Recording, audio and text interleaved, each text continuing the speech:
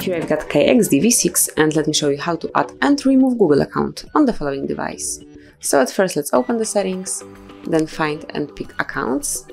And now let's open Google because we are already logged with Google account. Here it is. So all you have to do to remove it is to click on the more icon and then select remove account.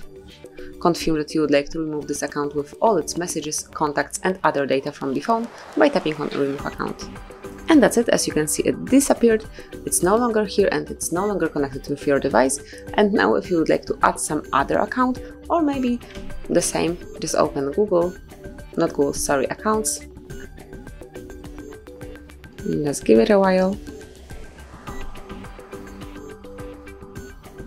So let me go back, click on accounts, now select add account. And here pick Google because we would like to add Google account.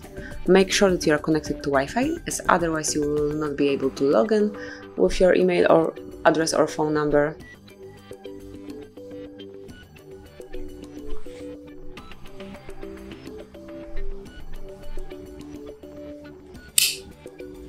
And now enter your email address or phone number, whichever is connected with your Google account. In my case it's email address, it's HardReset.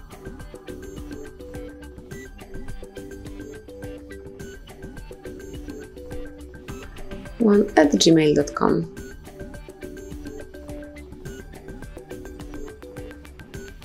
And then click on next. It's time to enter the password, so let me do it off the screen.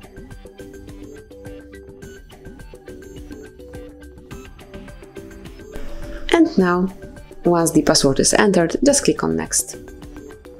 And here we've got Google Terms of Service, Google Play Terms of Service and also Privacy Policy.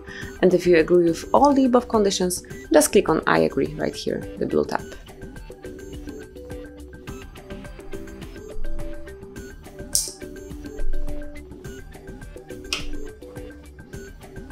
And this is it. As you can see, you've just added the Google account to your device. Click on accept to confirm your selection of Google services.